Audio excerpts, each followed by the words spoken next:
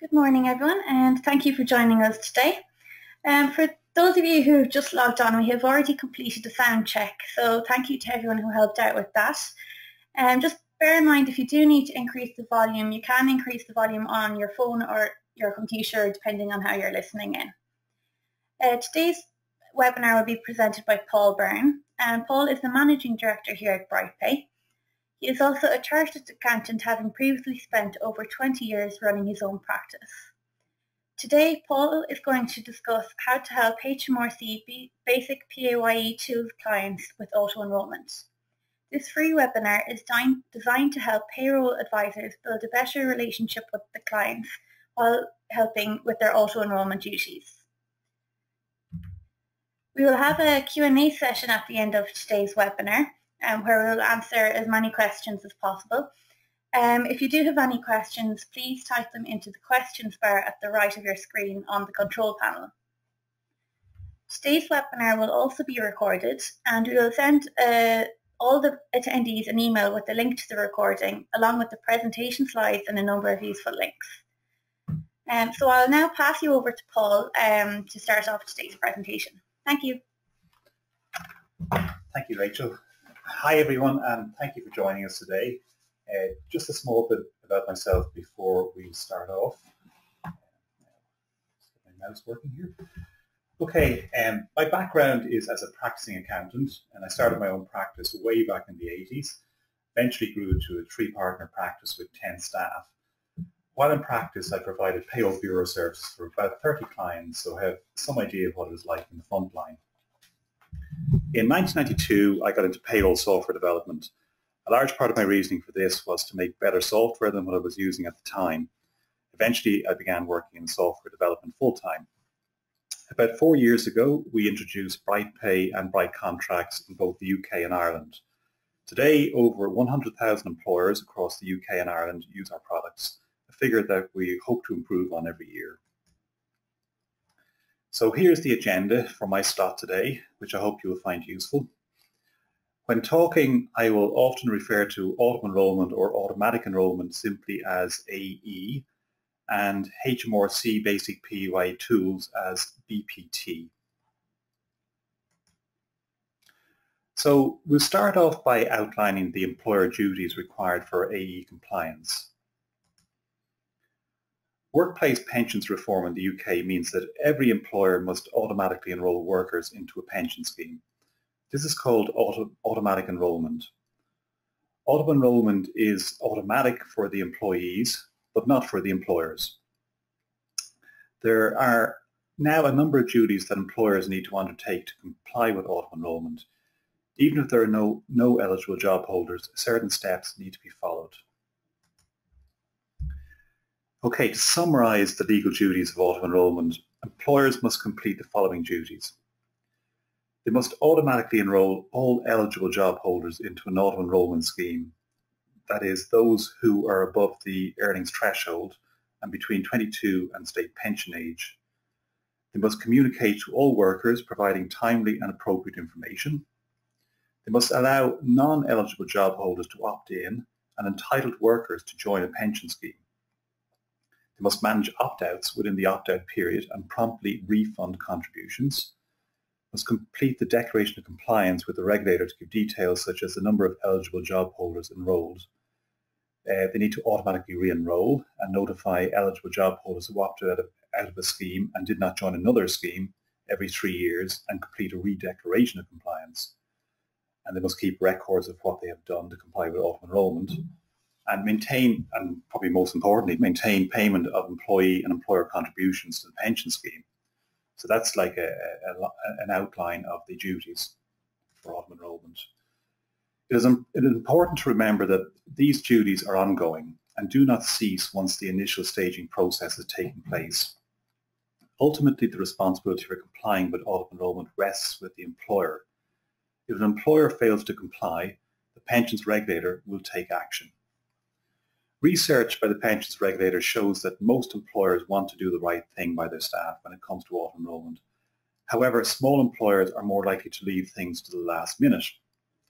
As a result, there has been an increase in the number of compliance notices issued in recent months. It is expected that 78% of employers will turn to their accountant, bookkeeper or payroll bureau for AE advice and counsel. The Pensions Regulator is urging payroll advisors and bureaus to help their clients get ready for their AE journey. One of the most at-risk groups for non-compliance with auto-enrolment is BPT users. These users are left at a disadvantage as BPT does not cater for auto-enrolment. It is not a legal requirement to use software to process auto-enrolment. However, manually processing auto-enrolment could end up being very time-consuming and costly. The Pensions Regulator actively encourages employers to use payroll software that can assist users with AE tasks. Assessing the workforce and calculating contributions manually will lead to an additional workload. Manual data entry also introduces the possibility of human error. We all know that error occurs frequently when it comes to dealing with numbers and manually entering data into a computer. Anyone who lacks concentration or a knowledge of AE rules and regulations may have an additional risk of errors. Errors can also consume additional time and staff resources to identify and correct. With such important information to enter, users will make mistakes that can have consequences. The reality is that although using a manual system may seem like you are saving, it does represent a false economy for your business. 1.8 million small and micro employers, although I think the latest on that is 1.6 million, are due to reach their staging date within the next 3 years, and many of these are BPT users. The Pensions Regulator has released a basic AE toolkit to help these users with processing auto-enrolment. The Auto Enrolment Toolkit is in the form of a downloadable Excel spreadsheet where the employer will input employee information, including name, date of birth, qualifying earnings for the pay reference period, and if the employee has previously opted in or out. The tool will then indicate who needs to be automatically enrolled into a pension scheme and provide employer and employee contribution values. As the toolkit is provided by the Pensions Regulator, many BPT users may assume that it will be the most appropriate solution to use for auto-enrolment. However, there are many limitations to the software which reduces the scope of the tool. As mentioned previously, after manual data entry, the tool will indicate who needs to be automatically enrolled and the contribution values, but there are many of the mandatory AE duties not catered for. So here are some of the limitations of the toolkit. It will not support multiple pay frequencies, so if you have somebody being paid monthly and other employees being paid weekly, you'll need to set up additional versions of the tool. It doesn't support variable contribution levels. The tool will use a tax-based pay reference period only. The tool will assume that the legal minimum deduction and contribution entitlements are being used. The tool will calculate contributions based on banded qualifying earnings only, so if the user has an alternative contribution arrangement, the tool will not be suitable for them. The tool will only calculate contributions for entitled workers who request to join a pension scheme should they be placed, I'll go through that again. Entitled workers, it'll only do the calculations for entitled workers on the same basis as other employees. One of the things that an employer doesn't have to do with entitled workers is contribute to the pension scheme. So again, if you're handling entitled workers through the AE toolkit, you will have to do employer contributions as well. The tool will not be able to handle postponement. In addition, it will not have the ability to support the re-enrollment process. The tool does not have any communications built into it. Again, you'll have to download the actual recommended communications templates from the Pensions Regulator's website, which is a fairly manual task. Also in relation to pension file submissions, it will not produce enrolment or contribution files to send to the pension providers. As opposed to the next thing, the pay slips, you cannot produce pay slips showing the pension contributions, which is actually one of the legal requirements. This is actually one of the limitations of BPT itself. Number of employees, this is academic. The tool will only support up to 15 workers, whereas BPT handles up to 10. There are some workarounds that you can do to get around some of the limitations. For example, you can create 2 versions of the tool for different pay frequencies, However, this is just adding to the already cumbersome and time-consuming AE task for each pay period. The question remains whether this tool will only add to current worries and stresses about auto-enrolment, or would it actually help HMRC users? While HMRC users want an easy-to-use and innovative solution, this AE tool is far from seamless and requires a lot of manual effort. As mentioned previously, manual data entry will lead to increased risk of error and non-compliance. The impact of auto-enrolment will affect your clients' businesses now and for the foreseeable future. The Pensions Regulator will enforce penalties if the employer chooses to ignore their auto-enrolment duties. The enforcement action starts with statutory notices being issued to the employer. This is then followed by penalty notices, and further non-compliance may lead to court action. The Pensions Regulator wants to work with employers to make sure they understand their employer duties. In certain circumstances, they will work with the employer to ensure compliance, for example, where the employer genuinely did not understand their duties or due to unforeseen circumstances that have not been able to comply. However, those who do not carry out the AE duties in accordance with the law will face enforcement action and penalties. There is a whole array of fines and actions that the Pensions Regulator can carry out, and I actually won't go through all of them with you at this stage because I think you just lose the will to live. But suffice to say that auto-enrolment should actually be quite easy to comply with. So there's kind of no excuse really for not complying as such, and there are the tools out there. But as I say, I won't go through all the fines and penalties. We'll probably include them in the handout or a follow-up email. In relation to some statistics, is at the end of March 2016, the Pensions Regulator has used its powers over 10,000 times. This includes a total of 7,834 compliance notices and 2,234 fixed penalty notices. Okay, so the question remains, what is the best way to help clients using BPT with auto-enrolment? The big decision facing accountants and other bureau providers with regard to clients who use BPT will be, do you offer to handle their payroll for them, or do you advise them how to best continue to process their own payroll? Regardless of whether or not you will be doing the payroll for the client, it is important to find out their staging date and communicate with them. Research with the Pensions Regulator shows that of employers staging between August and November this year, only 65% of them were aware of auto-enrolment, with just 56% knowing their staging date. Many will leave their preparations to the last minute. Do not assume that clients will come to you prior to your staging date. Advisors will find that a large proportion of their clients will contact them very close to or even after their staging date. It is important to engage with these small and micro employers who have not yet staged to help reduce the number of latecomers. Trying to backdate auto-enrolment can be a nightmare and may result in fines and penalties. You can find out your client's staging date by looking it up on the Pensions Regulator website or by using BrightPay's staging date integration tool, which is basically built into the software. It would also be useful to give the client an assessment preview of what auto-enrolment might look like at staging. BrightPay has a pre-assessment tool which will give you a breakdown of each employee's worker category, along with their pensionable earnings, their qualifying earnings in the pay period, and the employee and employer contribution amounts. This is a useful document to send to clients in advance of their staging date so that they can understand how much auto-enrolment might cost them and allow them to plan accordingly. It is important to determine whether or not you wish to offer payroll services to these clients or merely offer advice on how they should proceed. Not all clients using BPT present a business opportunity for you.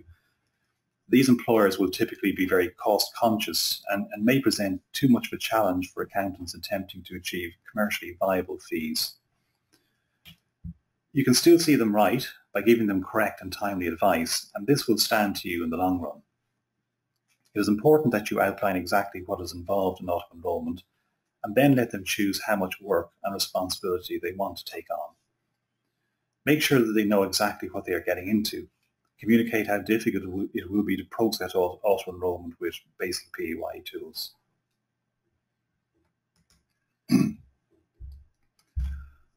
Auto enrolment does not have to be a burden for these small employers. Fortunately, BPT users are not limited to using this tool.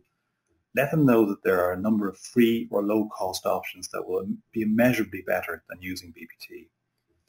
BPT users who have decided to use payroll software have saved considerable time and effort.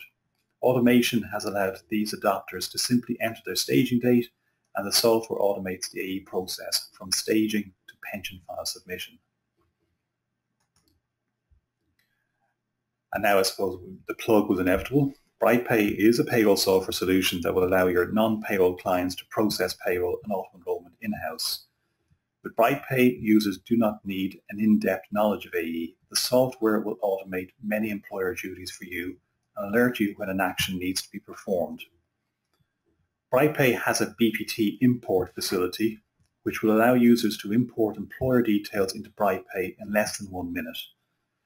BrightPay is free for micro-employers with 3 or less employees, and this includes auto enrolment functionality and free support. For clients with more than 3 employees, BrightPay's standard license is just £89 plus VAT per annum, per tax year. We are also offering webinar attendees a 10% discount that you can pass on to non-payroll clients who currently use BPT. This will enable clients to get a standard license for just £80, 10 pence plus VAT. By recommending BrightPay, you can build a better relationship with the clients while helping with their auto enrolment duties. Should your client need help with their payroll or auto enrolment process, they can simply contact BrightPay's free phone and email support.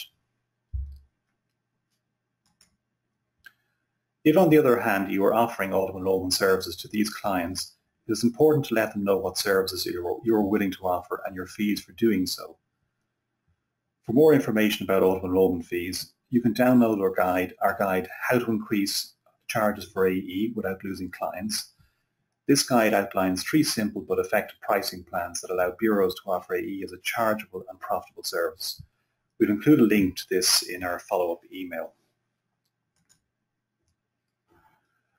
Whether your client processes auto enrolment in-house or outsources the service to you, it is important to have the correct software tools in place. The Pensions Regulator encourages employers and bureaus to use payroll software that can cater for and automate auto enrolment duties. An integrated system such as BrightPay will simplify and streamline auto enrolment, allowing users to reduce the workload and administrative burden on the business significantly. If you are processing auto enrolment for a number of clients, make sure that your chosen software has no limitation to the number of employers and employees. Some software providers charge users per employer or per employee. Pension scheme integration is another feature to look for, which will offer further time-saving advantages. It would be advisable to check that your current payroll system is compatible with your chosen pension scheme. BrightPay is compatible with 16 different pension providers, including API integration with both Nest and Smart Pensions. API integration basically means that it works very much like RTI. So the best way to demonstrate how BrightPay can help you with offering auto enrolment as a service is by showing you how the software should work. So I'd now like to hand you over to Vicky, who's our UK support manager, for a quick demo showing you just how easy auto enrolment can be with BrightPay. In this example, we are assuming that the employer, or you on their behalf, has already registered with a pension scheme, and in this case, the pension scheme being Nest. So thank you, Vicky. Thanks, Paul. So good morning, everybody. Yes, so Paul's just mentioned now, just show you a demonstration of how BrightPay works. I'll start first of all with, just bear with me there, just to show you, first of all, just how the HMRC Basic Tools import works. As Paul just mentioned, it can be performed in less than 1 minute. It's very quick and seamless for you. So here on screen, you'll see that we have our starting screen for the BrightPay software. And all you would need to do is click on Import Employer at the bottom, select the option to import from HMRC Basic PAYE Tools, and you'll be presented with 2 options. So if you were performing the import at the start of the year, so if you're just want you to bring across your employee details from Basic Tools, select this option here to start at the beginning of the tax year in question. Alternatively, and this would apply really now that we're kind of in process of the tax year, you can then select to continue in the tax year. So that basically means you can bring across both your employee and mid-year pay information from the Basic Tools software there. So if we just choose an option here, then you'll be presented with this screen here. So based on both options will bring you through to this, and this screen will then bring you through to the Basic PAYE Tools database. And all you need to do is select the SQLite 3 file, click on Open, and your import is successful. If you have more than one company in HMRC Basic Tools, you will be presented with a listing here, and you will just select which companies you want to bring across into BrightPay. This is an example of just one employer, so where you only have one employer in your Basic Tools.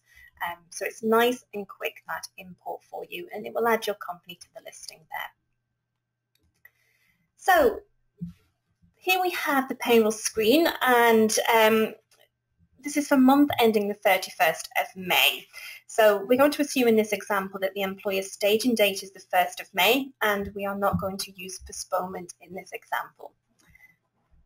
So if we select an employee here, you'll see here that you have these on-screen flags appear. And if I just click on any employee here, what BrightPay will do is automatically assess your employees for you when you reach your staging date.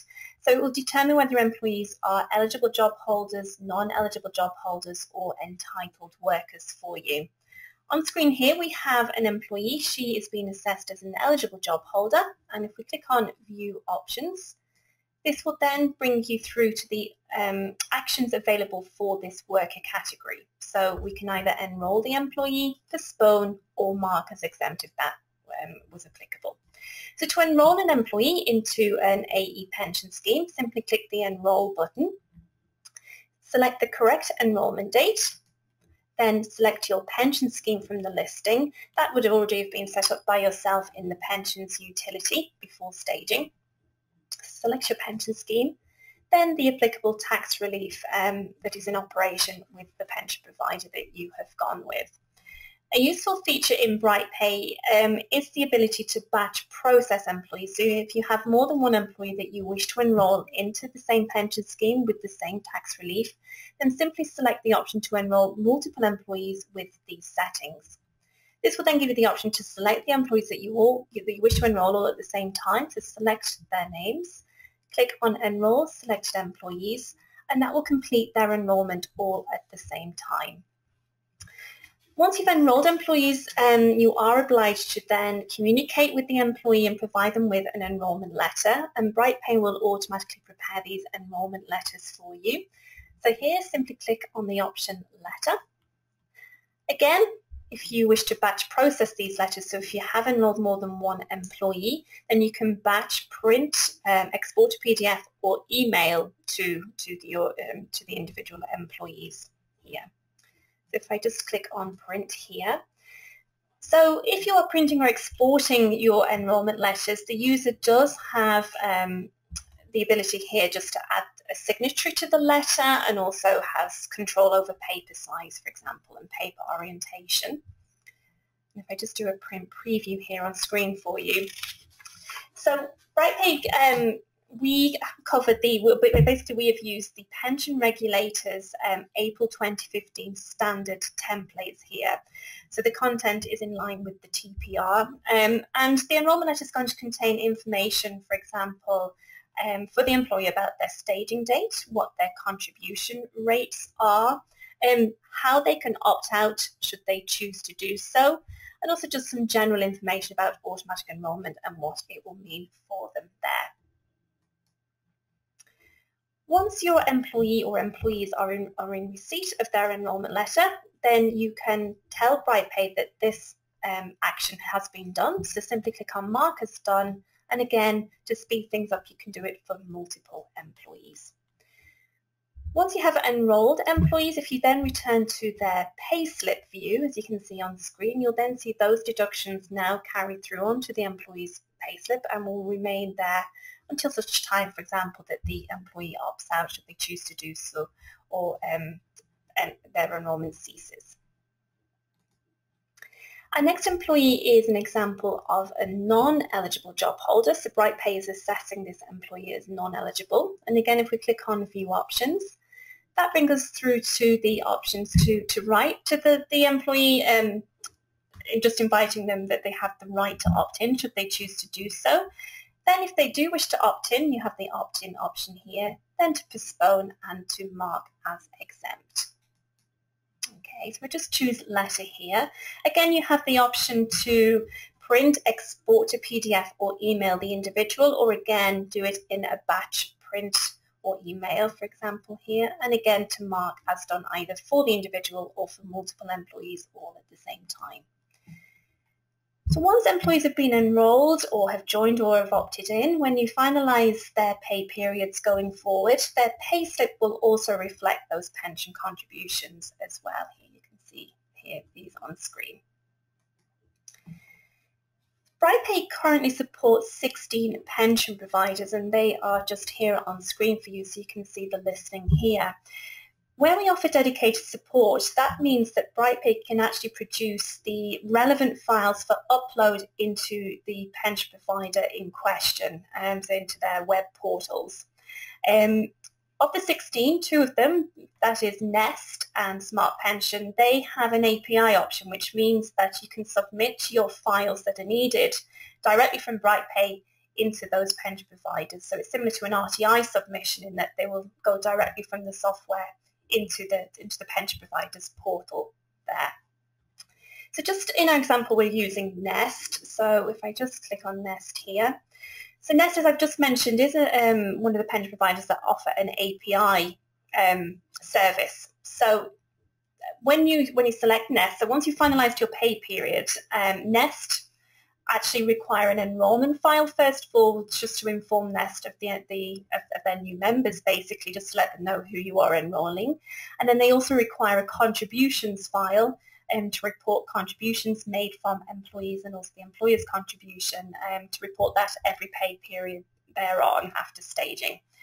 So if we are to do an enrolment file, first of all, for submission to Nest, so first of all, just make sure that you've chosen your submission method as the Nest web service and that you've entered your login details.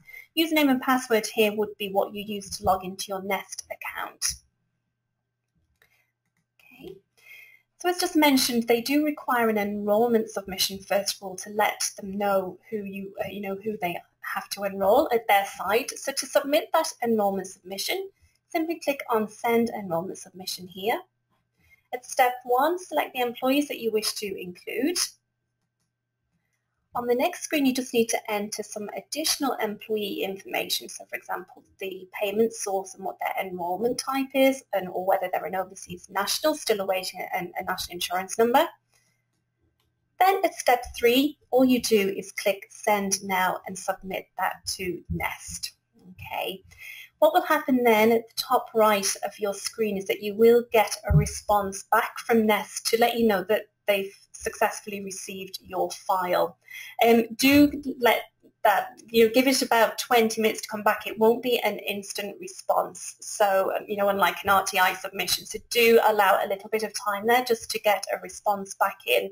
For Nest actually informed us as well, if you have over 50 employees in a submission, it can take over 2 hours to get a response back. So, don't feel you have to be watching the screen waiting for that response to come back in. Okay. So once your enrolment file has been submitted and you've finalised your pay periods, BrightPay will then produce your contributions file for submission to Nest as well. So again, just using the API option, you're going to click on Send Submission here within Contribution Summary. At the first step, just complete your payment information. So when you're sending the submission for what your payment source is and what your payment due date is. At step 2, include the employees for the submission. At step 3, you just need to select for any employees any reason for partial or non-payment of contributions. I suppose the best example there is if somebody's been P45'd and that member has now left your employment, you could select that reason there and let NEST know to no longer expect contributions. And at step 4, again, just like the enrolment submission, you're just going to click Send Now to submit your contribution submission to NEST. Okay. The other pension providers that we offer dedicated support for work very much the same way. This is an API submission, but the only difference here for the other pension providers is that this would create a CSV file instead. So that would be a 2-step process, so that you would save your CSV file and then upload it into your pension provider's web portal here. So instead of having the Send Now button here, this would be Create CSV File, and it would then give you an option to save that file. I think just the other thing I wanted to say there as well, Vicky, about that the contribution file going in, when people set up the scheme with NEST, they would have set up a direct debit, but unfortunately that doesn't mean what we would think it should mean, which means, we would think that means that once you send in the details that NEST have the information and they know how much you debit your account every month, on an ongoing basis. But NEST actually don't automatically take that direct debit. You have to actually go in and approve it every month. Now it's an additional API that we're looking at including in the software to basically instruct NEST that it is approved without having to then log into the portal. So it's just a point you want to make on that. It's unfortunately all of this stuff is evolving. It's hopefully it'll all be in place over the next few months in time for the main tsunami which hits next year. It is indeed. Yeah. It is indeed. Yeah. And just to show you then finally, just on the BrightPay demo, we do have an assessment report in the software, and that can be found within the pensions utility, and just by clicking the assessment report button on the menu bar. This will allow you to do a pre-assessment and also a post-assessment of your employees, so pre-staging and post-staging basically. So on screen we have a pre-staging assessment. This is useful for sending on to clients maybe a few weeks or a few months before their staging date comes round. And this is going to just give you a prediction, really, a kind of an estimation of how employees are going to be assessed and what their likely contributions are going to be, and also what employer contributions are likely to be as well. The same document also includes just a general assessment guide. So again, it's quite a useful document to send over to clients. So it just gives some more information about the 3 categories of worker assessment and what qualifying earnings are, for example, there. Just on screen then is just an example of the post-assessment. So if you access the assessment report after staging, it's going to give you an overview of what happened at staging for you. So here is the example on screen. This is going to be probably something that you can use just to complete your declaration of compliance within the 5 months after staging there. Just on that point as well, Vicky, the Pensions Regulator is actually considering developing an API to handle declaration of compliance. Now, once they have that, we will include that in our software, so it'll make it a lot more user-friendly, because at the moment the declaration of compliance is something that you need to log into the Pensions Regulator website and actually complete there. So, hopefully we'll have that in the next few months. Okay, so that completes that there for you. So I'll just pass you back to Paul. Okay, thank you, Vicky. Just before we go to the questions and answers, just a few things that, from the front line, so to speak, a few bits of advice I'd just like to give you. One is, look, engage with the client well in advance of the staging date. You can use the Pensions Regulator website to find out the staging dates, or use the tool within BrightPay. Don't let a client forget about staging. The consequences are costly and extremely inconvenient. For example, if they're 3 months late, the client will have to pay the employee contributions as well as the employer contributions, and will probably have some fines on top of that as well. So that's number one. Just don't let the client forget about staging. Number 2, if you are postponing any employees, make sure to communicate within 6 weeks of the staging date.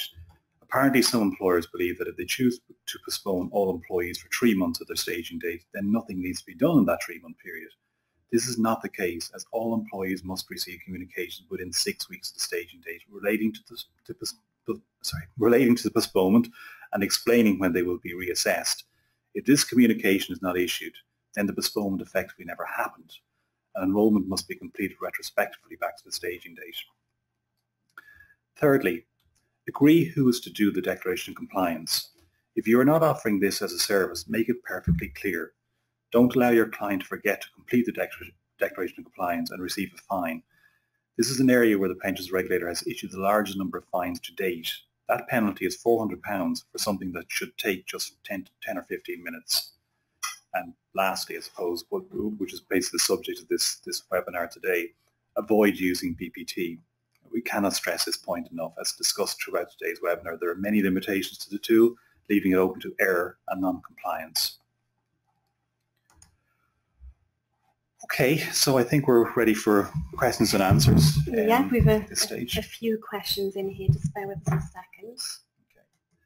Okay. So just a question that's coming in. Is it hard to switch from HMRC Tools to BrightPay? So yeah, I just showed you that there just in the demo there. It's very, very quick and seamless. So yeah, you have the import option at the bottom of the starting screen. So when you double click into BrightPay, you have the import employer option. BrightPay actually automatically does its best to locate your HMRC Basic Tools database folder. So in really 99% of occasions it will find the where you need to be, and it's just really selecting the SQLite file then, and that will do the import straight away for you. And again, that one SQLite file might contain many employers, and again the import tool will bring in all those employers. It'll let you decide which ones you want to leave out if appropriate. Okay, and just another question in there. Do you have a pre-auto enrolment letter that we can send out to employees to tell them that auto enrolment is coming? But we don't actually have that within the software, but I know the Pensions Regulator has on their site many sort of resources that you can include. I think one of the things, for example, is a poster, say, that you include in the canteen, telling them about auto enrolment and what it means for them. But no, we don't actually have something like that within the software itself. Okay, with regards to Nest as a third-party payroll provider, will we have to have third-party access to Nest in order to submit the initial enrolment files and then the subsequent contribution files? Okay, should I answer that one, Paul? Yes, yeah, no problem. I suppose there's two options available to you where you are a third-party provider. First of all, what can happen is that the employer can set up their Nest account and then give you delegate access. So they can set you up as a delegate, first of all. When they are setting you up as a delegate, there are different levels of delegates. So they need to ensure that they set you up as a full access delegate, and that means then that you can submit files, etc., on their behalf. Another option is probably the most common option is that Nest do something called Nest Connect, and that is purely designed for third-party agents really and payroll bureaus who are providing AE services. So it allows you to, it's really kind of like a bureau account, isn't it? I think that's the best way to describe it. And that means that you can manage and submit files all through Nest Connect and have a good number of employers on that within the one login really for you. So that may be the route to go down. It's called Nest Connect. Okay. Just a question now. What is API? Okay, that's application programming interface. Basically what that means is that the computer systems can talk to each other. So effectively, like when we use the example of RTI, your software is preparing the PAYE and NIC details for and various employees' pay details for submission to HMRC. The computer, our software prepares the file and basically dials up, like using old speak, it kind of dials up the HMRC computer and shakes hands and says, here's our authentication, and throws the information across to HMRC system, and then receives a response back saying, yes, we received that, thank you very much. And effectively that's what happens here. Usually at the click of a button, all that sort of information happens on the HUD. So that's an API is effectively the same sort of workings as RTI. Okay. Just another question in there. During maternity leave, does the software ensure employers' contributions are based on the employee's normal pay, and therefore included in all payments to the pension provider? Okay. You want to take that? Yeah. I know that one has come up before. I know. Yeah. At the moment, it's not automated. Yeah. It would need a manual adjustment to the pension. Yes. The percentage, or if it's a fixed amount, just to the fixed amount. Yeah.